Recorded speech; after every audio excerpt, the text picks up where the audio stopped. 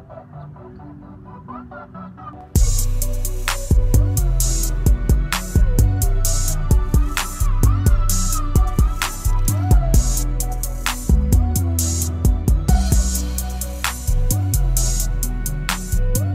guys, you're watching Be Better Golf. This is Christo from My Swing Evolution. Hey guys. Here in the annotation. And we're gonna play a 9-hole match for money. Big money. I think I got $1 on me. All I have is the 20, so I'll probably stiff them if I lose, but we're gonna do it. Let's go. Strange as it is, Christo only lives about 45 or 50 minutes with no traffic, which is never, here in LA.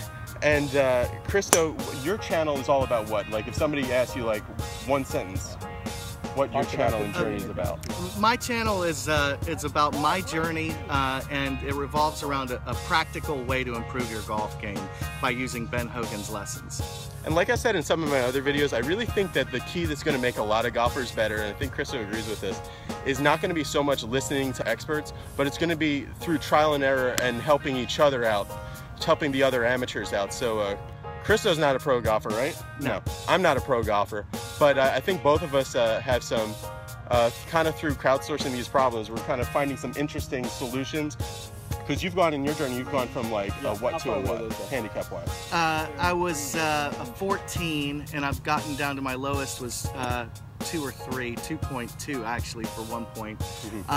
But my original goal was to break 80. I broke par, and now my goal is to break 70. I've shot 70 twice.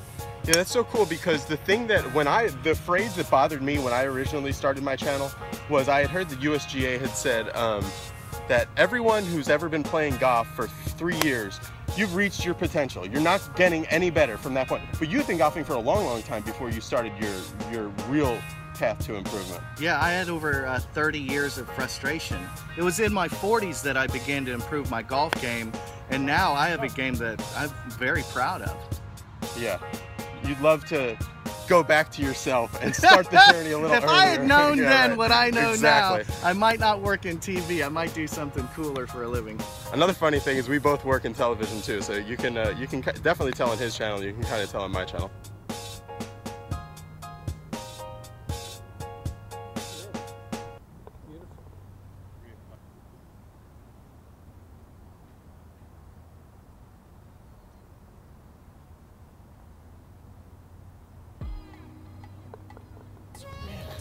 So Christo, what started your My Swing Evolution?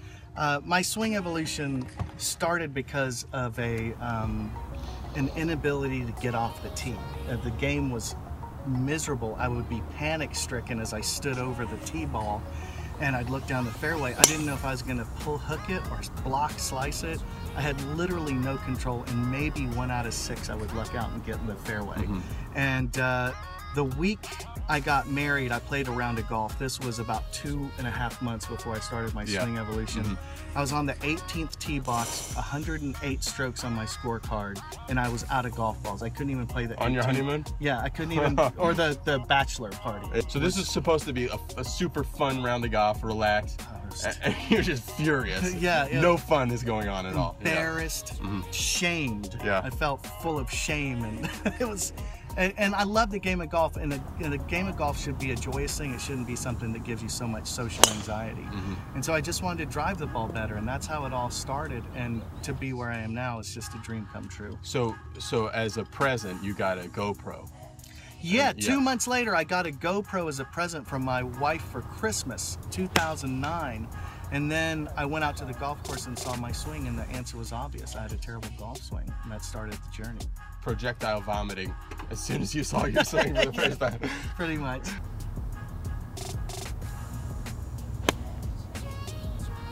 What a golf shot. Oh my God. Hogan-esque. Little short though. That was Christo from like 135, and he hit it just short of the green. And then this is my third shot from, that was 95 yards, which I put on the green. You can see my ball over there on the left, and this is Christo chipping up. Now that chip is for birdie. He's a little short there as well. Yeah, so Christo and I were both on a list by a website blog called Doogleg.se of the top 10 YouTube golf channels. Christo was like number 4 and I was number 9 or something like that. And when we were both on that list, we connected with each other online and decided to get together and play. So we played the front 9 socially, and then we brought my camera out, and now this is for pride and for money. But I'm already 2 down after 2 holes. A bad putt on the first hole and and a bad tee shot on the second hole has me in an early hole. So I just hit a very, very good, this 190-yard par 3, I just hit a very, very good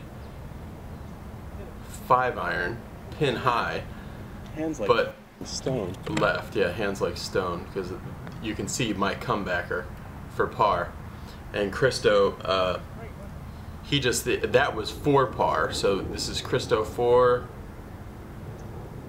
bogey. So Christo got his in there, so this is for me to win the hole, which I should do since my putting was so bad this day. It actually kind of sparked the whole return to my normal putting routine, as far as my normal putting practice routine. So the match remains 2 up. This is the hardest hole in the course. That's water to the left, but Christo, that's the one thing I didn't want to do, kind of quacked one into that tree there. Yeah, it hit the tree and went right back into the fairway. It's going to be a long shot, but not in the water though. I'll take that. no. Exactly. The water's the one thing you don't want. And usually when I don't want to hit it left, I swing really fast, because my miss when I swing fast will be a block. But I tell you, that water made me do weird. Yeah. I tried to avoid it and I went directly at it. I was trying to avoid it too, and I tried to steer a little bit, and then you saw the result. I mean, it was ridiculous. so Christo has about 300 yards to the hole, and he hit it a little left. I dropped, and then Christo chunked one, chunked another. I hit it up onto the green. Christo putted up on the green. This hole is just insane for both of us. So Christo has that for a 6. This is me for bogey. So I missed bogey. Yeah. The hole was halved in 6. So very, trying to make a horrible hole kind of exciting there. Through smoke and mirrors.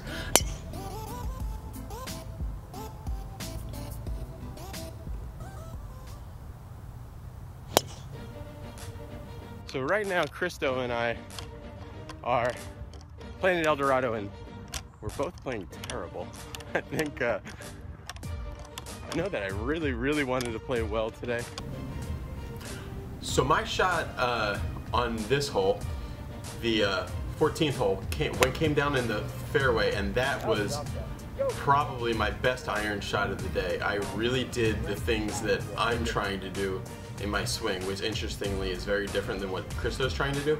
But I really compressed that one and got it started on the line really well. There was a 5-iron from 190, and I hit it pin high. Bright yellow. Looking for Christo's ball, and found his up against this tree. So he just has to punch out, which did a very good job of. So here's Christo. What I really admire about Christo's swing is at the top of his backswing, which he didn't really complete there, so he thinned it. But just notice the triangle that gets made by his arms. He's really completely reinvented himself as a golfer, and it's really amazing, his journey from what he was to what he is now. So that was me burning the edge. My birdie almost went in. And there's Christo putting up there. So Christo's in for 6. So I'm putting for par there and nuked that one by. And if you miss this one, that's a 4 putt. So I guess my putting needs work, because I've had 3 putts, 2 3 putts, and a 4 putt in just a couple holes. All right, so this hole is like I always say, this is like a bowling alley, this fairway.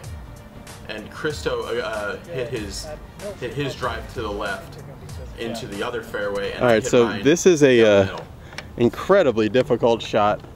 There's a doable layup, but we're gonna go for YouTube history. It's 235 yards over water, and also he's got to hit this 3-wood hybrid sky high. So let's do it.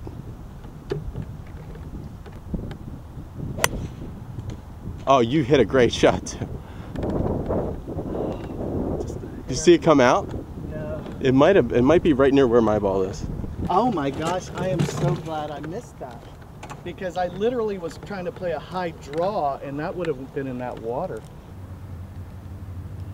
So Christo now is trying to get onto the green and make a 1-putt par. And so here I am from 135 yards. And that was a really, really nicely hit pitching wedge. So just watch my hand path. Mostly a lot of my golf problems come from I get to the top and then my hand path goes steeper instead of going down and then towards the ball. So it's just a little something that I have to work on. So Christo missed that, so he'll make a bogey. And this is actually my first very good leg putt of the day. So that's a par for me. So I'm back in this match. I'm back down to just being 1 down against my swing evolution. So this is like a 325-yard par 4. That one I blocked to the right. You can see that's the greatness of match play. You can really slop it up, but there's always a chance to stay in the match. And my shot went into the fairway after hitting a tree. And Christo's went right through the trees, and he's in jail. So I have same thing, like another 190-yard shot, 5-iron.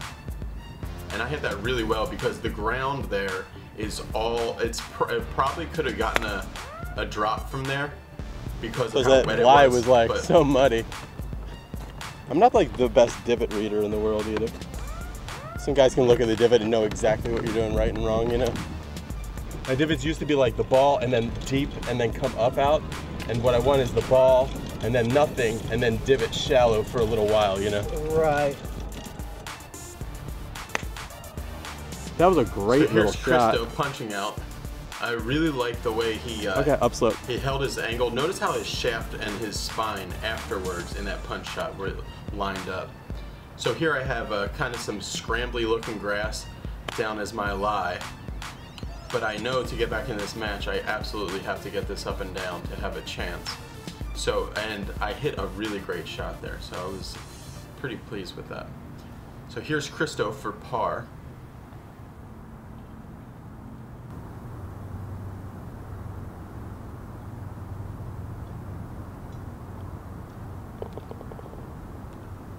Well done. The way I'm putting, I have stress over any level ball, any length putt. I am stressing over sweating it. So tell me, like, when you, growing up and stuff, you have a history in martial arts? Yeah. What kind of stuff did you used to, since you were a young kid? Yeah, that was my thing. When I was 8, it's the same age I first played golf. I started doing martial arts. Yeah. And it was karate, hometown, small town, USA Goju-Ryu, and yeah, right. Did that for years and years, and then I moved to another town. And black belt? Yeah, I competed as a black belt. I won 4 championships. Youth championships? Under 18, I won 2, and as an adult, I won 2. Oh, wow. I won the Florida Open, the Florida Games, and the Tampa Super Fights. That's 3 of them. And you just can't hit to the head? No, it's more like Karate Kid. You can punch, kick anywhere. Oh, okay. Yeah. Okay. It's sport karate. Okay, got it. So you did that for a while, and then? Yeah, I did that until I was in college, and then I was invited to be in a karate movie, which is a dream come true. And that's why I changed my major from biology to theater, because I'm like, I want to make a karate movie. Yeah, right. You know? Yeah. And so then while I was in college, you had to take electives in voice and dance. And so since I was a black belt, the dance teachers are like, who is this guy that's moving, flexible and coordinated? And that's where all the girls were. So. Yeah, right. That's a good idea. Hanging out there. What was your favorite karate movie when you were little? Enter the Dragon. Oh, okay, yeah. But there are some similarities, martial arts and the golf swing. Yes, Roger Dunn told me that they're very similar the way you thrust your hips. So this hole, I got the match back to all square, and I made a great swing, but I pulled an 8-iron for that, which was a mistake. So, because I'm right on the front of the green, Christo just put it into the ground slightly, and he went into the bunker. He's a very, very good bunker player, especially with these new clubs that he has, which on his channel he'll tell you more about. So this is me lag putting, and I was really specifically concentrating on making great lag putts. Once I had 4-putted, that was it. Putting for me is mostly about focus. So it's about putting the time into it and your off time practice-wise and focus. Yes. And Christo had it rolling pretty well this day, despite the rest of, despite not having his great full swing wasn't working that well, but his putting was very good. So this is, I need to make this to stay all square. I made it. Championship. One hole for the Los Angeles area amateur YouTube golfer championship. Hey, this is a lot of fun, and I hope that this is the beginning. Oh yeah, for sure. I suspect Either a beautiful friendship or a very bitter rivalry. They're probably both good for YouTube. All right, so final hole. So where are we at? All square. All square. Par 5 for 501 yards. Let the best man win. I'll go. I'm not doing it too fast. I don't want to have to make you re-go. The final hole in this 9-hole match. Nobody wants to look embarrassed. Nobody wants to lose. But somebody is going to be extremely disappointed if they let it get away from themselves here. Yeah, All right, I hit a great shot down the left side.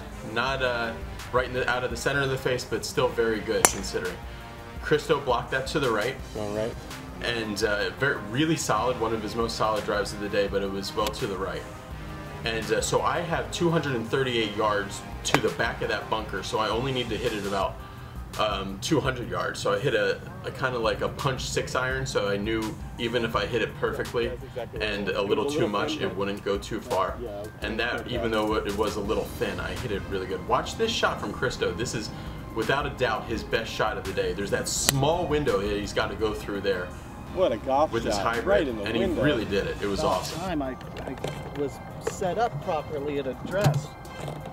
A lot of times I'm not set up right, and then I just pull the trigger anyway. That's something you have to do, is feel comfortable. So we're really even at this point. Christo has like 120 yards and hit a very good wedge shot, but it was a little offline. It was a little short left, but then I had 110 yards, but I tried to hit an easy pitching wedge, and for some reason recently when I try to hit it easy, all my angles come together and I end up just nuking it. Golly. Same thing, like I'm I was nervous as it was so solid. when I swing easy, it's going like 20 yards further. Dude, I'm onto something. you got to play with the bad angles. You can't get those angles right. I know. The fucking gas gets turned on. Yeah.